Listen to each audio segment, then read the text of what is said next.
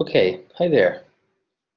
My name is Dan Jones. I work at the British Antarctic Survey, and this is a web presentation on adjoint ocean modeling with MITgcm and OpenAD. The intended audience for this presentation is anyone who maybe wants to run an ocean model using adjoint capability for either sensitivity experiments or state estimation applications. I'm going to assume that I'm going to start from a very basic level, and I'll assume that that we have no familiarity with MITgcm, ocean modeling, adjoint model development. So a lot of this talk will be very introductory. The second part of it will be a bit more technical, and I'll describe how you would start to implement an adjoint ocean model on Archer specifically.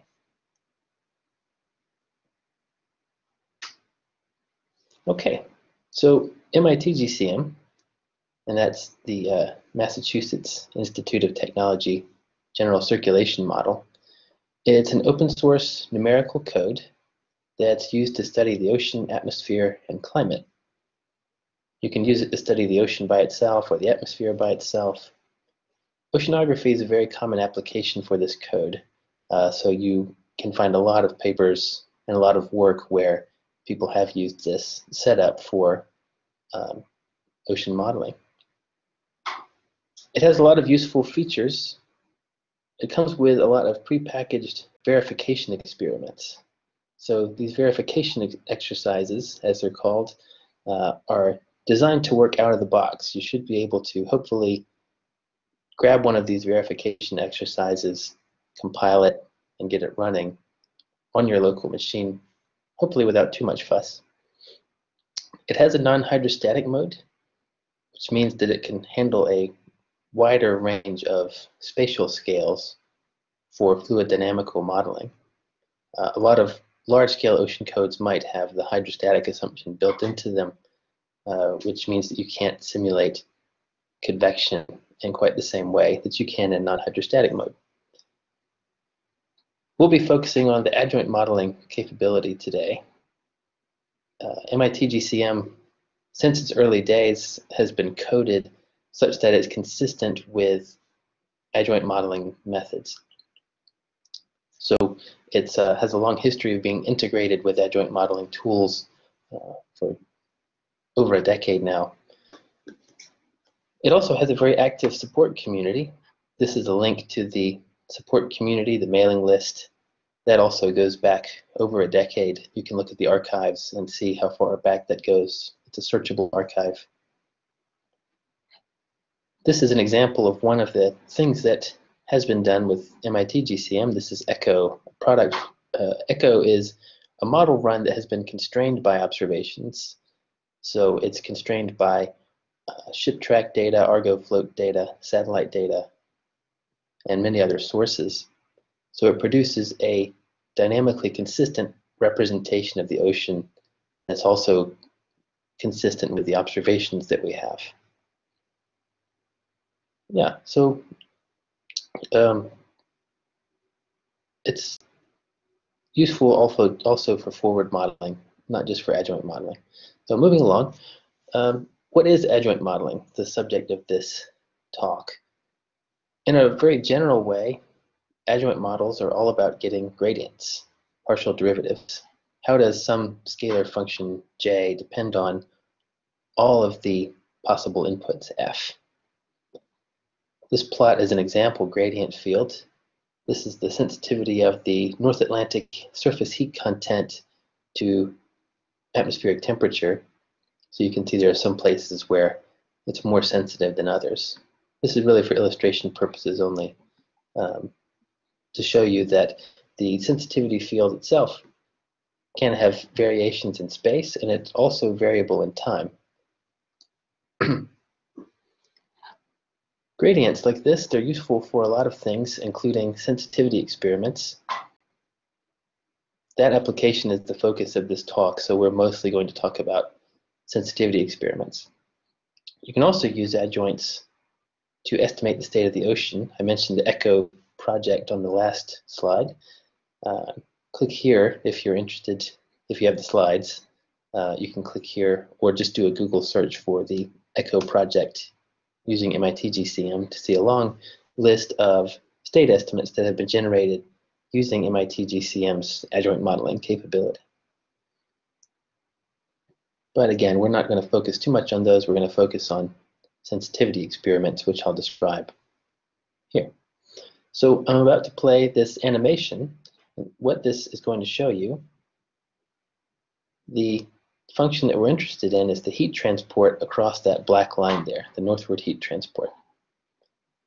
These fields show you how that heat transport depends on the sea surface temperatures, both in space and in time. When I hit play, you'll see the sensitivity patterns propagating backwards in time.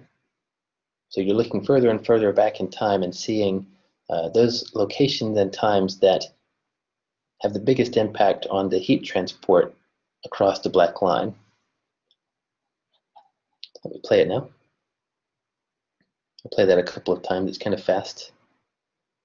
So what you see initially there, you see these red blobs of positive sensitivity wrapping around the coast of South America.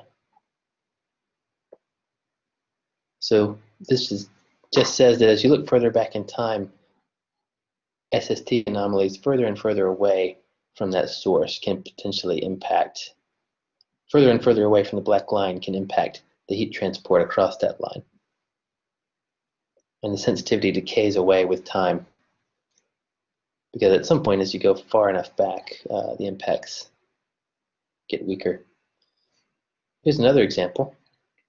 This is just a series of snapshots. In this case, the function that we're interested in is the value of the tracer. This is a tracer, numerical tracer, at that location marked by a plus at the end of the simulation. So if you look back 1 year before the end of the simulation, you can see that places just upstream, this is South Africa here, places just upstream matter for that the tracer concentration at that location, as do places connected by the Agulhas current to that. So both the Agulhas and the kind of upstream region matter for the tracer concentration there. As you look further back in time, the sensitivity patterns propagate further away from the source, and they also get weaker with time. And that's a good example of a sensitivity experiment that shows you all of those locations that ultimately impact on the tracer value at that plus.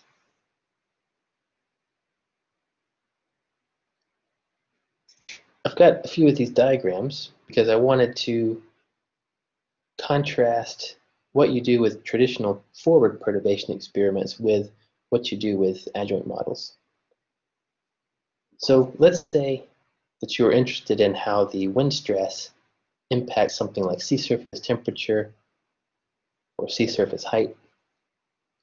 So what you would do, I've labeled, I've labeled distance on this axis and time on this axis.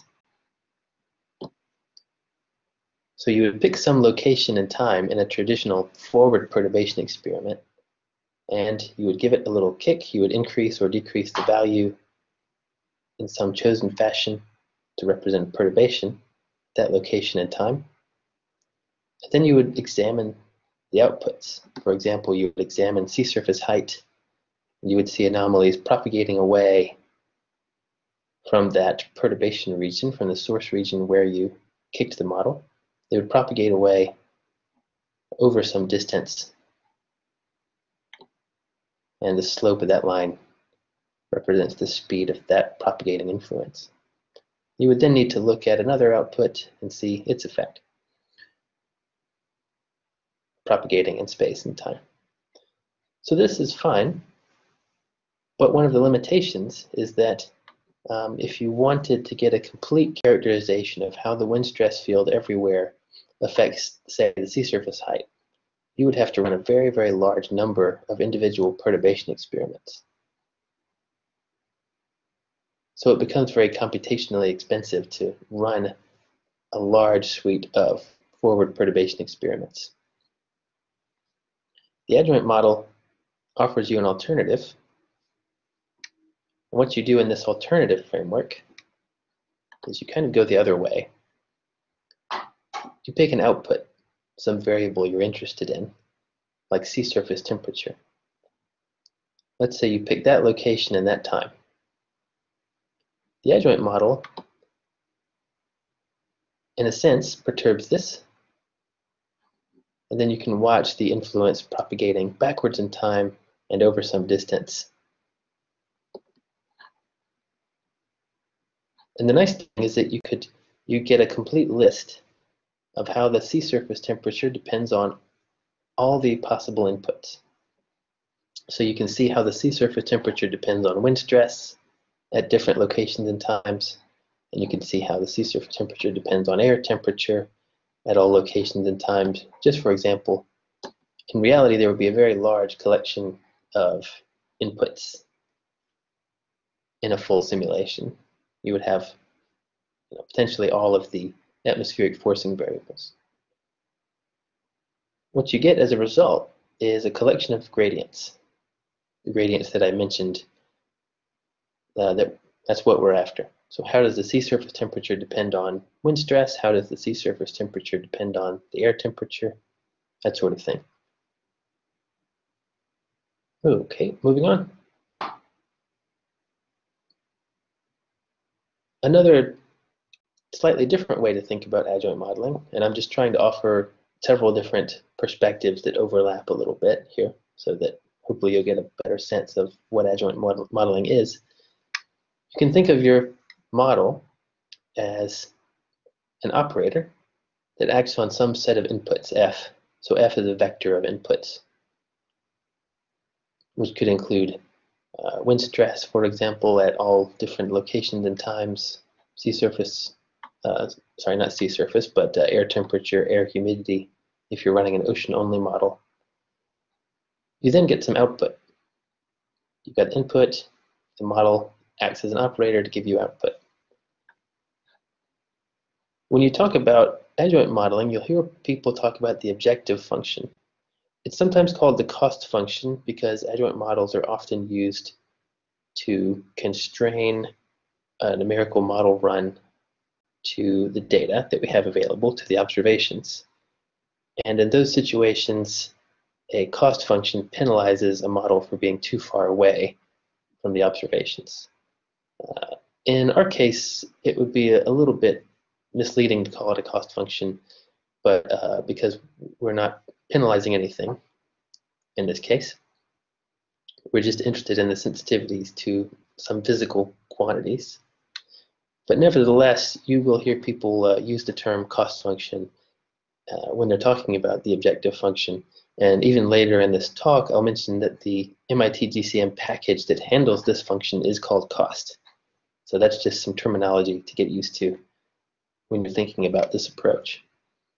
Again, adjoint models give you these gradients. How does the cost function or objective function j depend on all the different inputs f at locations x prime and times t prime, representing all the available space and times in the past.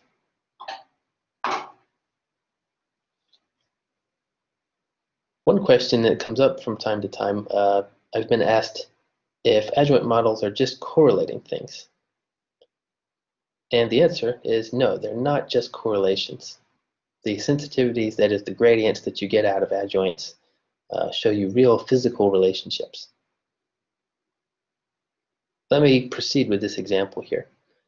Let's say you've got a model, a setup, where process A drives two other processes. Let's not worry too much about what they would be. We can just be mathematicians for a minute and let everything be very generalized. So process A drives process B and process C.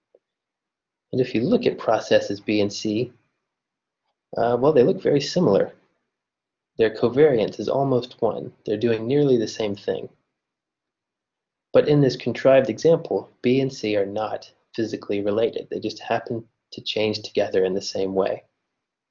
So they're correlated, but they're not causally connected. The nice thing about an adjoint model in this example would show you the real physical connections.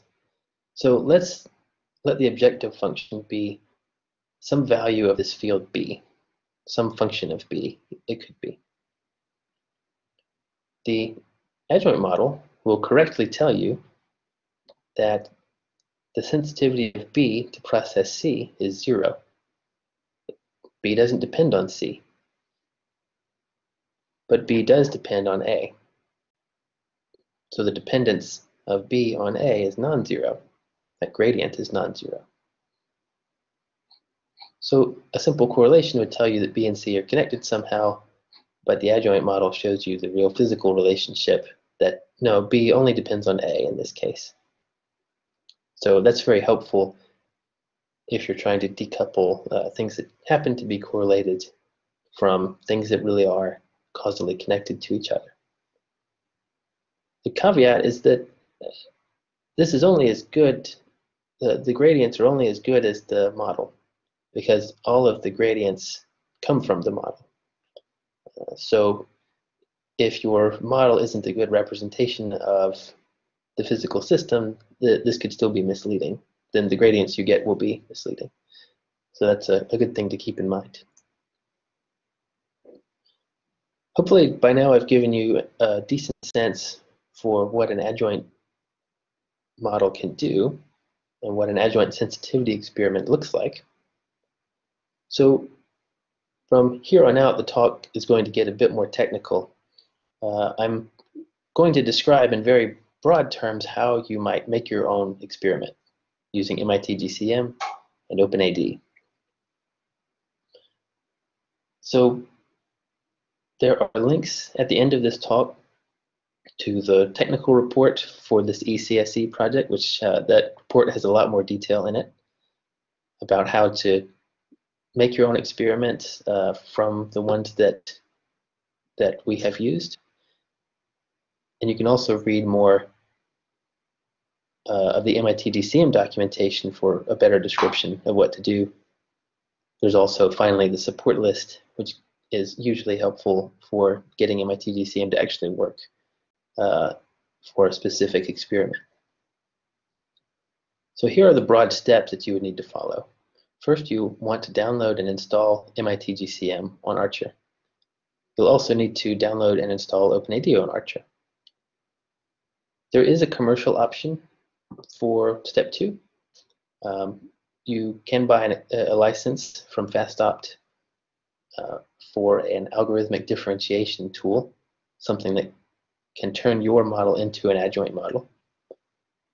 So that is an option, but OpenAD is free and open source, so there it has that advantage to it.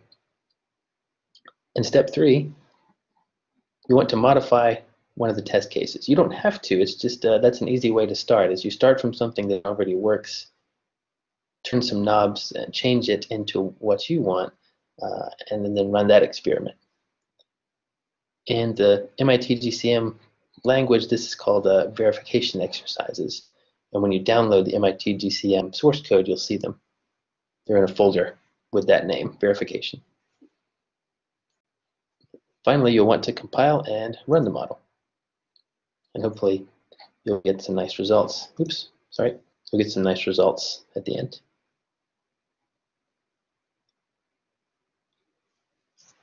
So MITgcm is not centrally installed or maintained on Archer. It's not included in the packages of Archer.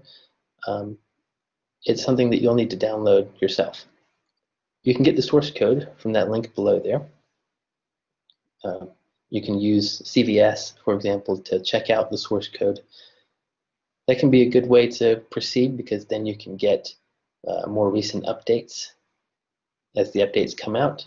And some of the adjoint modeling tools, especially as related to OpenAD, do change kind of rapidly. They are always in development and they're undergoing rapid development. So there can be some advantages to staying up to date with the most recent version of the code. Of course, the other danger there is, let's say you get something working and then you update your source code and suddenly things don't work anymore. That can happen. That's the danger. So you have to decide on the right balance for you between keeping up to date with the source code and sticking with a checkpoint of the code that works for you. On Archer, this is an Archer specific comment. Remember that the home file system is backed up and your work file system is not. So one suggestion is that you may want to compile your model on the home file system so that your source code modifications are backed up, and then you'll want to run the model on the work file system. You can't run it from the home file system, so you'll have to run it on work. The disadvantage there is that does involve transferring your code tree from the home file system to the work file system every time you compile, which maybe isn't ideal. But the advantage there is that you have a backed up copy of your code on Archer. You can always keep your own backup, of course, and then that's fine. Then you can do that as you please.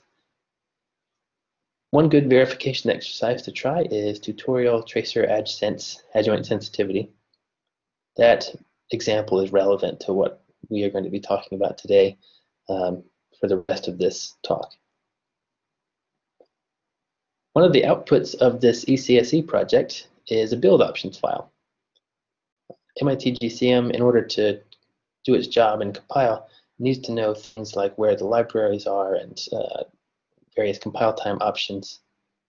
This ECSE, thanks to Gavin, Pringle at EPCC, and David Ferreira at Reading, it's produced a cray build environment options file for Archer that's been optimized just for Archer.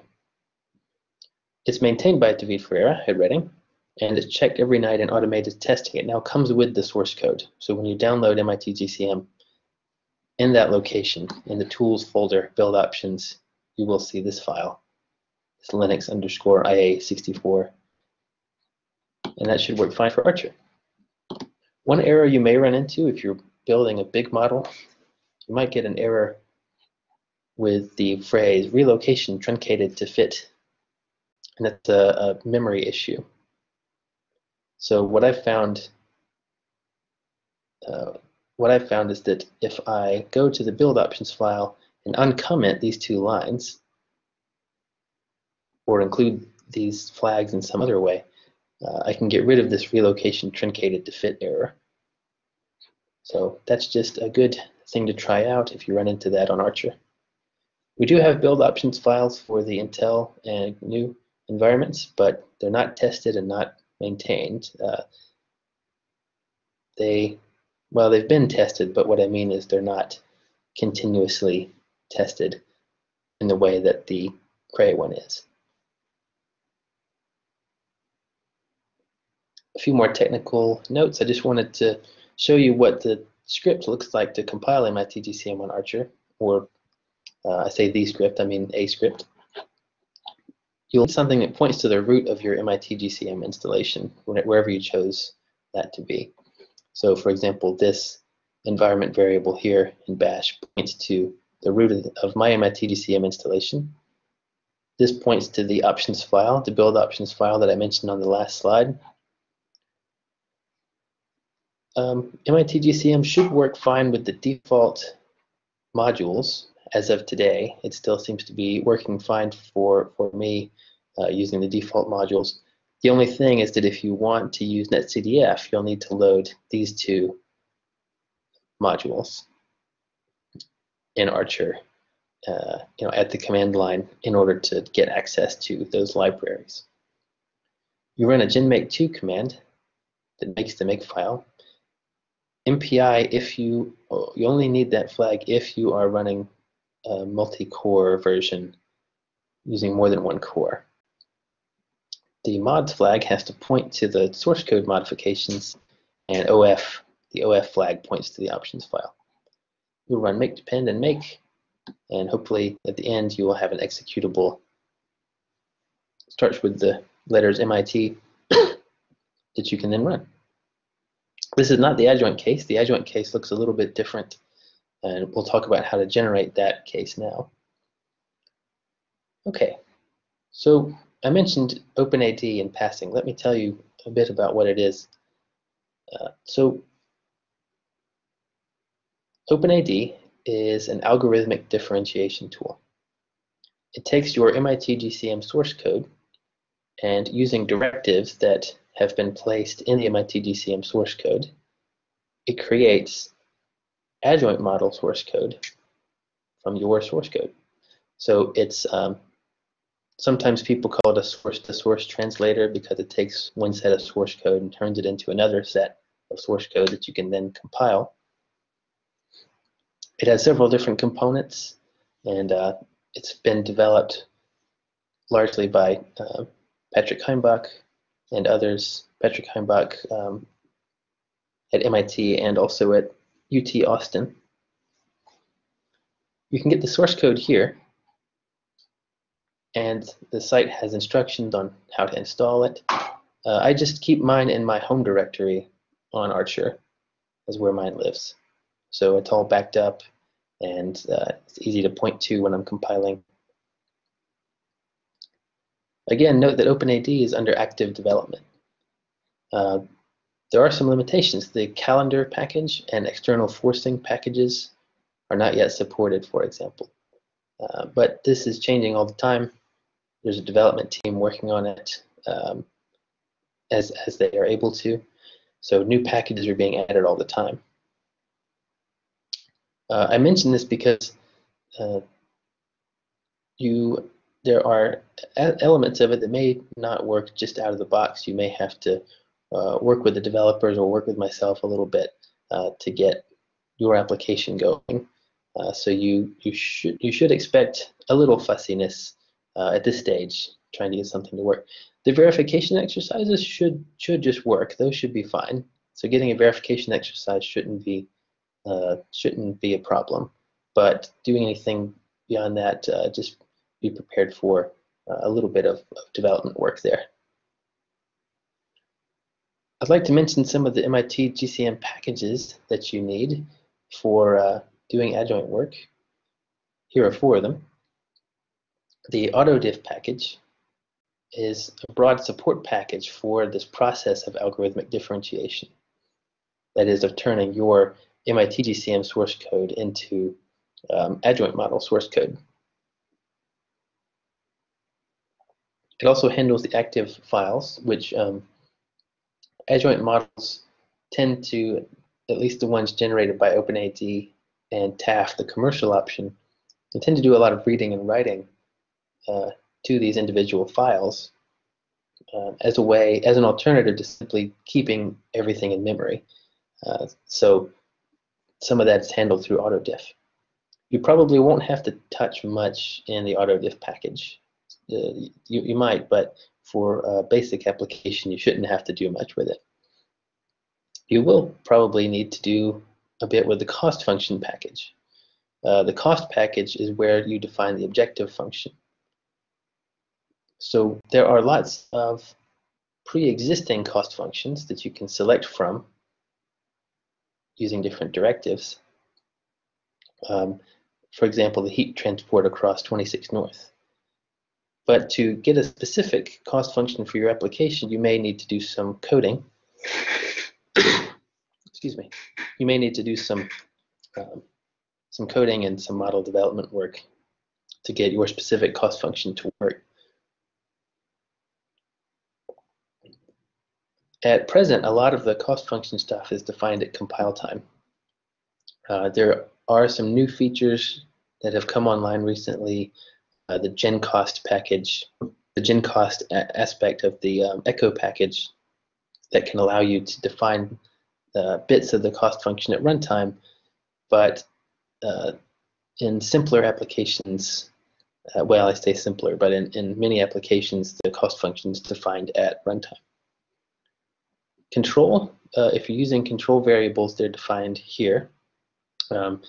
This is more relevant for state estimation problems than it is for adjoint sensitivity experiments. The last one on the list, the gradient check package, this is useful. This ensures, well, I say ensures, it checks to make sure that the adjoint gradients agree with the finite difference gradients. Adjoint models are linearizations about a basic state. So if you find yourself in a highly nonlinear regime, the finite difference gradients can end up looking quite different from the adjoint gradients. So using grad check is a way to make sure that your model is still in a linear enough regime for the adjoint approach to be useful. So it's a very useful tool. It obviously doesn't calculate every single gradient. You have to give it some parameters to tell it which gradients to calculate because, well, it would be too computationally expensive to do every single forward perturbation. So you really just pick a few to check to make sure the gradients are reasonable. When you're compiling with OpenAD, there are a couple of tricks. This is this is what needs to be different in your compilation procedure if you're using OpenAD. So first, we found that you'll need to manually edit the path in this fashion, the LD library path. We verified this with the Archer support team as of early 2016 anyway. This is something that you have to do to get OpenAD to work. I think it's because some things are kind of hard-coded into OpenAD when you compile it, when you compile the OpenAD tool itself. So you have to have this explicit path in here as a result. When you're running OpenAD, you have to set the environment variables, but there's a script for that in the OpenAD folder, the setenv script. The genmake2 command, the command to genmake2, you need this OAD flag to indicate that you want to use OpenAD, and the mods flag needs to point to the code OAD folder. Finally, the command changes from make depend make to just make add all, and that will start the construction of your adjoint model. That build process with OpenAD is slower than the forward build process. It's much slower, so you'll need to allow for a lot more time for that to happen, for that compilation process to occur. Let's talk more about this adjoint test case, the sensitivity experiment. This is one of the verification exercises. It's found in this folder in the MITgcm directory, Verification Tutorial Tracer EdgeSense. It's a global model, 4-degree horizontal resolution, and it solves this tracer advection equation. So this tracer advection equation says that the rate of change of the tracer C at every grid cell depends on the flux, and it depends on this time scale. This represents an outgassing process. It's a parameterization of an outgassing process. It also depends on vertical mixing and on a source S. The objective function in this case is the total outgassing from the ocean from time 0 to time t. So this is the total outgassing of this carbon tracer from the ocean into the atmosphere. When you look in the source code, you'll see that this is defined as a sum over the volume and over time of this tendency, of this parameter mu and the tracer C. This experiment is derived from a model setup used by Hill and others, this paper from 2004. So I'd recommend reading that paper first before experimenting with the verification exercise, so you get a sense of what this setup can do. You'll find a bunch of directories in the test case, and I just wanted to give you a quick indication of what these are. You'll see a couple build directories. That's typically where you compile the model. This is where you create your executable. You would run your compilation scripts from these directories, for example. Build is usually where you put your forward model, the non-adjoint model. And build AD is where you would compile the adjoint model. You'll want to create a build OAD directory because there isn't one already in that setup, even though there is a code OAD. Code, this is where the source code modifications are located. This is how MITgcm works. You got the source code, and anything that you want to change about the source code for your experiment, you put in the code folder. Then when you run the genmake command, you point genmake to that code folder so it knows to use the source code modifications in that directory. So you would set things like the domain decomposition, how many cores you want to use. You would set that at compile time. You'd set aspects of the cost function at compile time. The input directories, they contain input that are suitable for the forward case, the adjoint case, and the OpenAD adjoint case. So this includes things like the surface forcing, the atmospheric temperatures, the number of time steps, the size of each time step, the length of each time step rather, the runtime parameters. So they've all been set up appropriately for those three cases, the forward and the adjoint ones that use different tools. In the results directory, if you get this from our project from ECSE, our ECSE, then you'll see some standard output, including some for Archer. So you can compare the standard output that you get with the standard output that we received when we ran these test cases for Archer. And you'll see an empty run directory. If you like, you can make a run_OAD for your OpenAD experiment.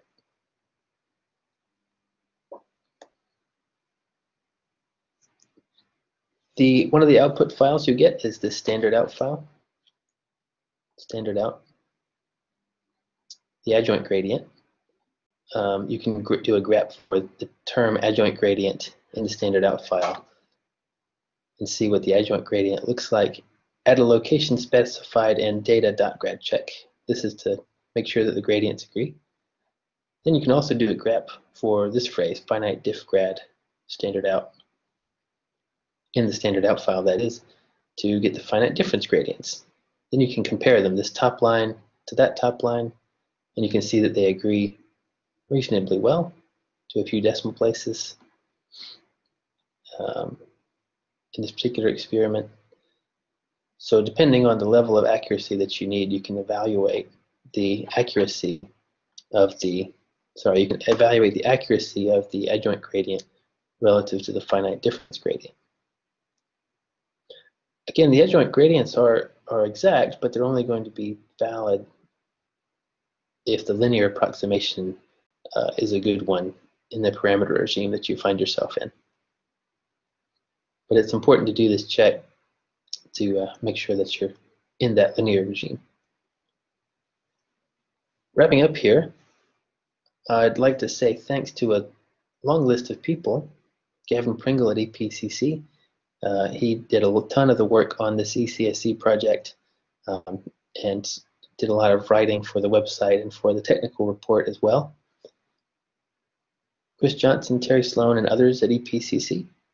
Sudipta Goswami at the British Antarctic Survey. He helped a lot with the adjoint model setups. David Ferreira at Reading. He's done a lot with the build options file that I mentioned earlier. And also Dan Goldberg at Edinburgh. Paul Holland here at Bass. And a big thanks also to Patrick Heimbach at MIT and UT Austin for his support, and for Krishna Narayanan from Argonne he provided a lot of OpenAD support as well. And there are more, let's see, oh yeah, here we go. There's a lot that came out of this ECSE that I didn't mention in this talk for the sake of time. You can read our technical report to get more information about this.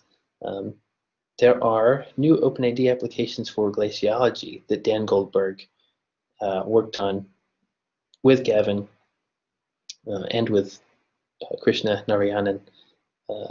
So that was one of the outputs here. Krishna Narayanan also created an implementation of Diva for OpenAD.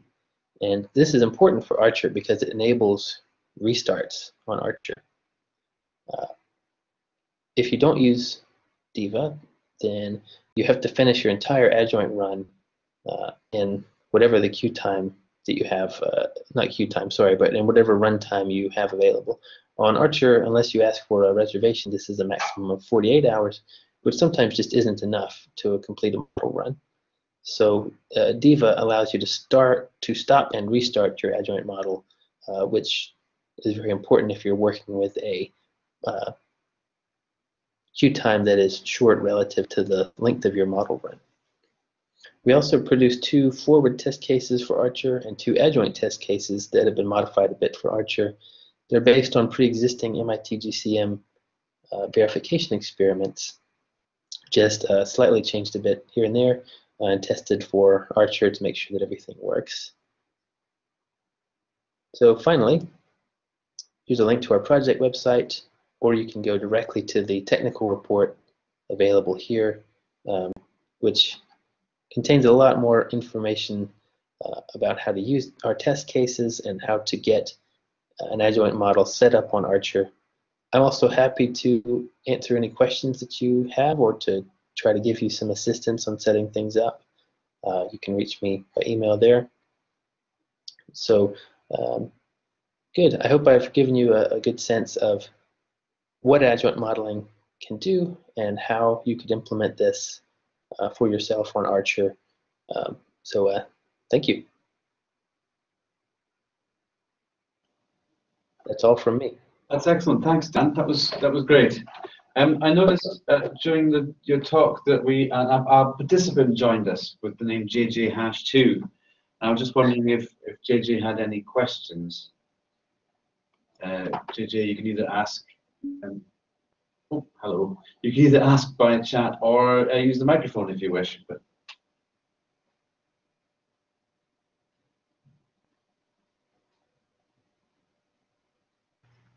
okay, can you hear me? Yes. Yes, I can. Okay, cool. So I actually I managed to join a bit late into that one. I think I I think I noted down the time wrong, so I apologize for that. Yeah, basically I wasn't entirely sure what adjoint ocean modeling was before joining into the presentation. I'm just involved with some projects which are concerned with sort of modeling sort of ocean conditions and things like maritime conditions in the interest of maritime safety, and kind of optimizing those for high performance computing and things. So I got half of the presentation, but I have a feeling that some of my questions would be like, what was the first half? So I guess what's the will there be a chance to download the slides and things? And I might just take your email address and ask any questions about it afterwards. Yes, absolutely. We're providing both the recording and the slides. Sorry, I was hearing a little bit of feedback on my end, but yeah, we're going to provide both the recording of the talk and the slides, and I'm totally happy to answer any questions you have over email or Skype or a phone chat. So yeah, please feel free.